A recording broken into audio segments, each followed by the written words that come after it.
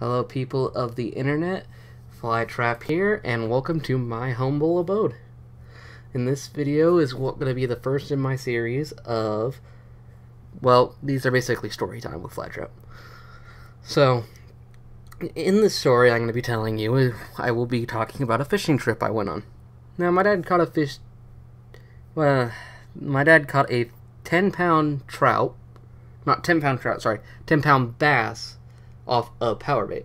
So at this lake we're at, there are a whole bunch of bass fishermen, and nobody's catching a thing. Me and my dad decided to go out for trout. Since everybody's fishing for bass, we might as well fish for trout. The bass clearly aren't biting.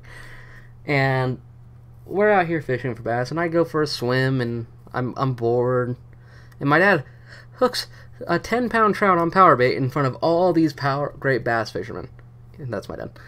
Kinda.